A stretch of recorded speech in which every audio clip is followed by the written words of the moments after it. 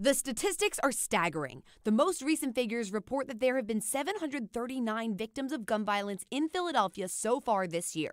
149 of those people have died. That averages one person shot and killed almost every day. You can almost guarantee that every educator in my building will have at least one student who is a victim of gun violence throughout the course of a school year. But what about the day, the month, the year after someone is killed? And when a human life is lost in such a violent way, how does that affect their family, their neighborhood, their whole community? Trigger, a new documentary, tackles these questions by sharing stories from Philadelphians directly affected by gun violence and asking every one of us to reflect on the role we play in fighting it.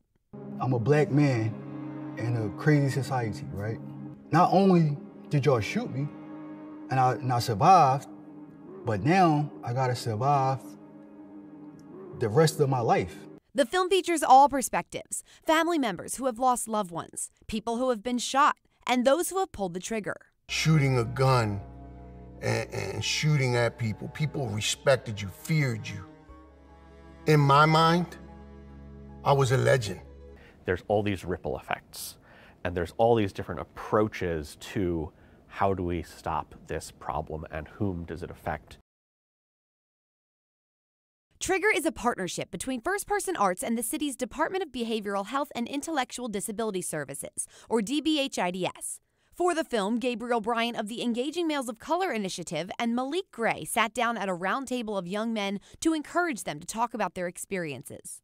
That allowed us to really dig deeper into these questions around gun violence and trauma, and what do you do to navigate these violent neighborhoods, and what needs to happen to help us all together? What do you need? First Person Arts and DBHIDS have set up free public screenings of the film in community spaces all over the city. Every screening features a talkback so audience members can share their own stories. Oftentimes, telling a story can really invoke a sense of pride. They get a chance to let out their own experiences, connect with other people. They learn that they're not alone.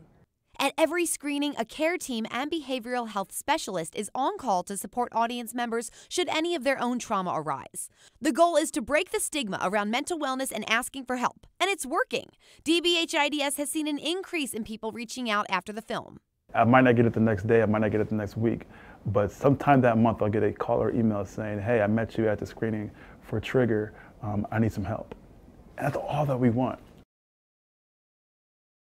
Trigger screenings have also sparked conversation and brainstorming around ways to combat the gun violence problem. We're in these rooms with change makers and people who have power and influence and authority, and we want to equip them with the knowledge and the perspective from the film, from the conversations around it, so that they can make Philadelphia a better place. And I hope that the screening allows them a sense of healing, but also a sense of conviction to say, what can I do differently in my community that will help make a change so that we can live better lives? We fight because there's something worth fighting for.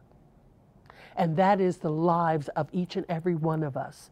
And so I want people to go away feeling like they're not alone, there is help, and to fight. I'm Sheila Watko for Philly Live.